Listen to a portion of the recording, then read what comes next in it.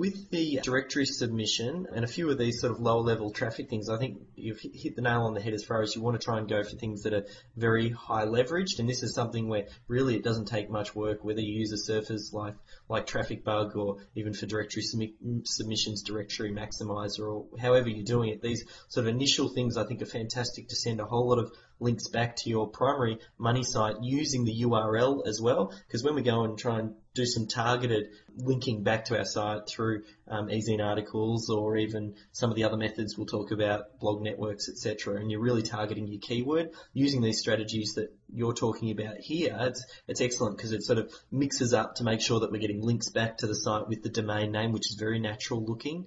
Pretty much just building stuff that what would appear quite organic. And I know we chatted before about TrafficBug, and it sounds great the fact that it drips out these links. It's not something that, almost overnight you've got hundreds of thousands of links.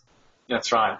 In addition to which, these sorts of submissions, it generally takes a while for the search engine spiders to find these submissions as well anyway. A lot of these directories are relatively low authority, low page rank. So it may take the search engine spiders, a week or 2 weeks, or even perhaps sometimes a month to find these submissions and ultimately then give you credit for the link. So yeah, this is the sort of thing that will give you some sort of long-term value, but what it really gives you is the potential to get this new content noticed quickly and hopefully indexed quickly. So that's phase one. It's all about getting attention, and how do you go from there? Well, then. If we're to now we have to talk about the site relative to individual content on that site. Yep. Now, let's say you've published a post on that site, and that post has been targeted to a very specific keyword. It's got a very specific competition profile. Depending on what that competition profile is, that TrafficBug submission might be all that you need.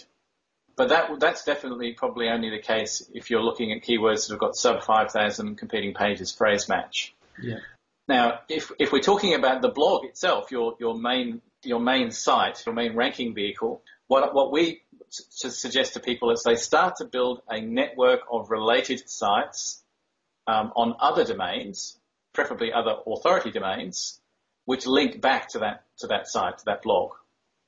And by this I mean creating a series of Web 2.0 sites that where you can generate an authority link from that site back to your blog, but you also have the potential for that Web 2.0 page to rank for the keyword in its own right. So you've got multiple ranking opportunities for the keywords that you're targeting. Just to give a little distinction as well, just because my guys are familiar when I talk about own network as well, building out, multiple sites on your own domain name. So you're really talking about building your own network of these sort of authority type Web 2.0 properties, because effectively you are controlling that network. It's a similar effect, but you're leveraging off the power of these Web 2.0 properties, just I suppose to have that distinction as opposed to building your own network, which might involve building more WordPress blogs through WordPress Direct or whatever, and then linking those back. Correct. Now, I mean, in essence, it's the same thing. Yeah. Right. Yeah. The only difference is the reason why you want to build pages on Web 2.0 domains is because they already have authority. Yep. Many of them are, the root domain of those Web 2.0 sites is PR6s, PR7s, some are PR8s. So even though your particular page on that domain is going to have low authority in true sense in terms of page rank, just by virtue of the fact that your page is sitting on an authority domain means that the link that you get from that page to your site, to your blog, will have a higher value than a link that might come from another WordPress blog on a domain that has zero authority. Yep. So we're effectively borrowing the authority of these Web 2.0 domains to give us some links that have authority to improve the potential for our blog to rank for the keyword that we're targeting. But we're also attempting to have additional ranking vehicles in the search engines for the keywords that we're targeting, because those Web 2.0 pages will have the potential to rank in their own right. Are you looking to rank for the same keyword that's the primary keyword on your domain? So ideally you want to own the top 5 positions for a particular keyword, or are they going for maybe secondary keywords, or how do you do that?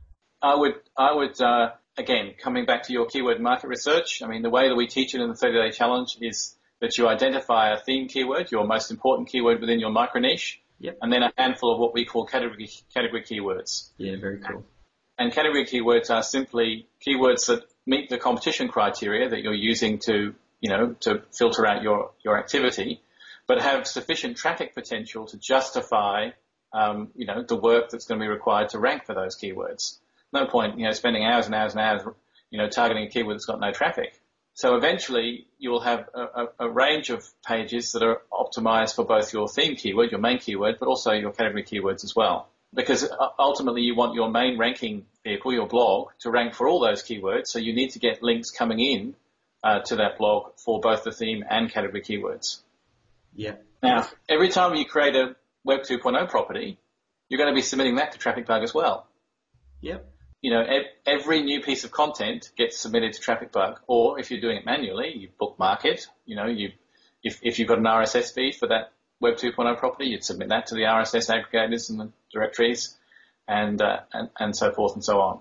Excellent. Some of the Web 2.0 properties that you guys identify as really strong, I know you've got Squidoo and Hub Pages. Are there any other ones, like they've been around for however long, are there any new ones that you're seeing coming through the ranks that might have the same sort of strength? I know Squidoo's been around there for a million years, but is there any other ones that you identify? Well, you can't go wrong with EasyIn articles, of course. That's also been around for a long time, but you want that because what generally tends to happen with these Web 2.0 properties is that they get some initial Google love, early in their life. Then, for whatever reason, the spammers get onto these platforms, and Google starts to reassess the ranking value of these pages, and they go through a bit of a sort of down period where their ranking in the SERPs is reassessed. But if they then sort of apply, good management practices on these domains, as Squidoo and Hub Pages have done, then eventually they come through that sort of period of Google attention, and they start to, their pages start to sort of, recover in the search engines again.